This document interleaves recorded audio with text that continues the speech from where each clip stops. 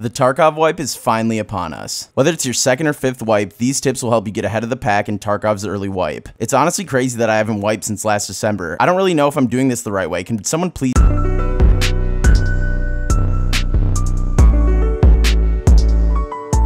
A quick disclaimer, all the information I'm about to share with you is subject to change because we haven't actually seen what this next wipe is going to be like. The absolute first thing that you're going to want to do is unlock Jaeger. You can unlock the quest to do this once you hit level 2. So you can either hop into customs and start working on your scav kills, or examine all the items traders sell. If you examine all the items that traders sell, you'll be able to get to level 2 without even entering a raid. Doing this lets you go woods for your first raid and unlock Jaeger immediately. It's smart to do this first and avoid customs because customs is just going to be a PvP nightmare right away. You want to unlock Jaeger as fast as possible because this will give you access to buying the MP133 shotgun.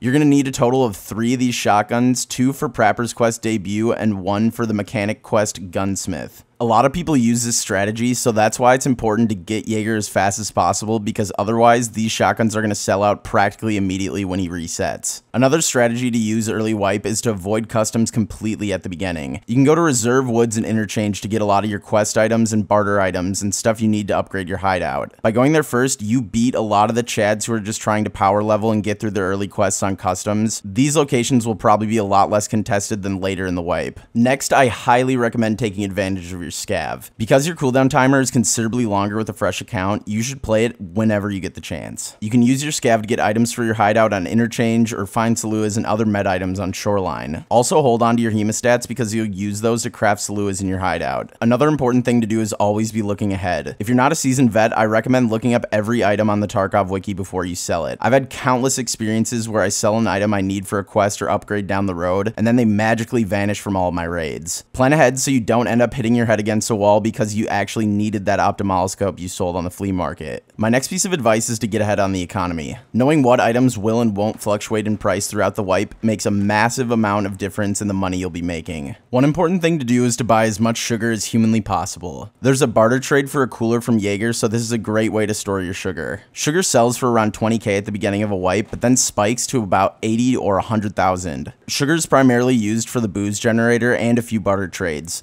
Moonshine sells for over 300k a bottle early wipe, so getting ahead on this will be a massive earning for your passive income. Last wipe I used a similar tactic with buying PSUs early to get my Bitcoin farm up and running, but I'm not sure if that's going to be a viable strategy this wipe. Bitcoin's price plummeted last wipe, and I assume the market won't have a huge rebound during this wipe. I can imagine Bitcoins will only be selling for around 100 to 150,000, so you might be wasting stash space by holding on to 10 PSUs. Although it takes an ungodly amount of corrugated hoses to build the booze generator, I anticipate it's going to be the most efficient way to make passive income this wipe. Next, I want to talk about skill leveling. If you hit the ground running with the goal of min-maxing your skill levels, you'll start with a big advantage over the other players. The first thing you're going to want to do is sprint out your entire stamina bar right when you get into a raid. Don't stop, don't jump, don't run into a bush. You're going to want to do this because this helps you cheese the diminishing returns aspect of the skill leveling system. This also works with strength, so once you see that your character's overweight, run out the entire stamina bar again. I also recommend doing things like packing your mag and eating in every raid. If you eat everything you find in a raid, this will help you boost your metabolism skill. You can further boost your metabolism skill by using golden stars. Hideout management and crafting are 2 other skills that you should focus on. Hideout management is leveled through crafting items in your hideout, as well as having the gas, water filter, and air filter running. Hideout management is arguably one of the most overlooked skills in Tarkov, but it's a massive benefit for you. Upgrading this skill provides bonus multipliers to things like the library, air filter, and intel center. For example, if your hideout management skill is level 1, when you turn on the air filter, you receive a 40% bonus to your physical skill leveling. But if your hideout management skill is leveled, you'll receive a boost to this percentage. Last wipe, my air filter was giving me about a 60% bonus by the end of the wipe.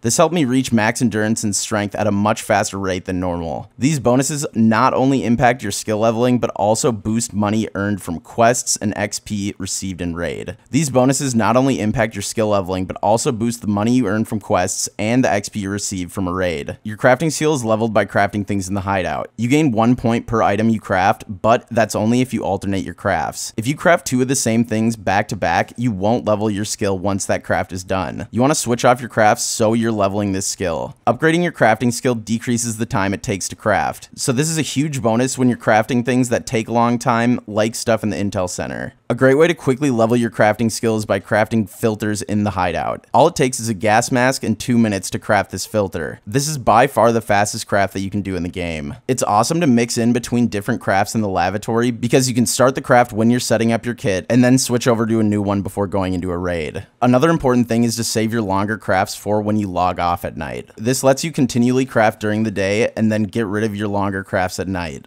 Another tip to make money on the flea is to craft as many wires as possible. There's a cyclical craft in the workbench where you craft 8 wires with 2 power cords. After that, you can craft 2 power cords with 2 wires, 2 T-plugs, and blue tape. Doing this allows you to level your crafting skill, get wires for your hideout, and gives you extra wires to sell on the flea market. Because wires are a pivotal part of early wipe progression, they tend to sell for an astronomical price on the flea. Other items that players will need in high quantities are light bulbs, energy-saving lamps, and capacitors. My next tip is to go into raids with empty slots in your secure container. Doing this will allow you to progress even if you die. If you die without putting new items in your secure container, you're basically just wasting time. If you're able to fill your container with a few necessary items each raid, you'll slowly level your hideout even when you're on a losing streak. I typically will only put CMS kits in my secure container because they're not easily accessible with level 1 traders. Although it's harder to get at the beginning of a wipe, meds are much easier to replace than some item you probably won't see for another couple raids. A way to expand your secure container is by using cases. Docs cases are extremely valuable early wipe because it'll allow you to safely bring in keys, as well as give you the option to safely bring out keys that you find in a raid. The easiest way to get a docs case is through a barter trade with Therapist, but it requires some rare items like bronze lions. It's a tough decision whether or not to use found in raid bronze lions to get this docs case. This is because you'll need 2 found in raid bronze lions for a quest later down the road. Bronze lions aren't super easy to find, so it's really up to you. Another case you'll want as soon as possible is the scav junk box. Scav junk boxes are probably the single most important item to get at the beginning of a wipe. Scav boxes are absolutely massive and will help you expand the size of your stash. They're super important because you're probably going to be hoarding a lot of items for either quests or upgrading your hideout. So I honestly recommend getting your hands on 2 as fast as possible. You're able to buy one of these boxes from Therapist level 1 for around 1,000,000 rubles. This seems absurdly expensive, especially at the beginning of a wipe, but I promise it's the best investment you'll ever make, especially if you have a standard account. Moving on from cases, it's important to focus on completing quests in order to level up. A lot of the early quests don't reward you with a ton of XP, so newer players typically ignore them. Completing quests is without a doubt the fastest way to progress in the game, so try knocking out as many as possible. Completing quests allows you to level both your PMC and trader reputation, which is necessary to earn higher tier traders.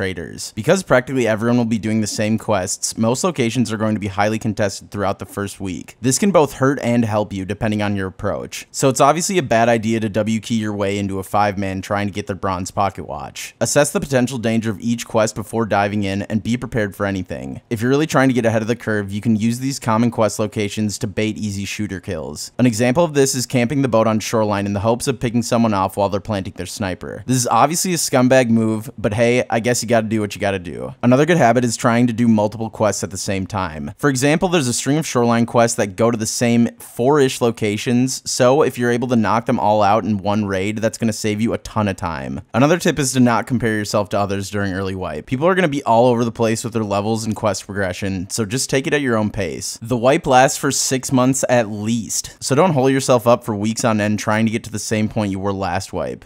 I got to level 42 in like a month last wipe, but then I got bored and burnt out. If I dedicated my entire life to Tarkov, I could have probably hit Kappa, but instead I chose to play other games, so my account only ended at level 47. To be completely honest, I have pretty mixed emotions about this next wipe. None of the new changes really feel like there's going to be that big of an impact on the game as a whole. Sure, I get it, if you just started last wipe, this is going to be really interesting and really fun, and hell yeah, go for it. It's super fun learning how to do wipes, but for me, this is my 4th wipe, so I've already been through the motions. Since my first wipe, they've been claiming that Streets is coming next wipe. A year and a half has passed, and nothing's changed. And I was honestly late to the Tarkov party. There are people who've been playing for way more wipes than me who've been waiting for Streets for even longer. This really isn't me saying that, oh, Streets is going to make the game what I want it to be. Streets is what I've been waiting for this whole time. No, I personally am more excited to see things like map-to-map travel, having your stash be a physical location that you have to go to, and in-game traders. I'm excited about those things because that's going to change the core features of Tarkov. All Streets is another map. Lighthouse came out last wipe, and people stopped going there once their quests dried up. I understand how daunting of a task it must be for the BSG team to fully create what Nikita wants from the game, and I think think they've done an outstanding job in the past. I've seen this game evolve so much in the short time that I've been playing, and I really can't wait to see the finished product. I personally am under the impression that Streets is probably going to get integrated into the game halfway through this wipe,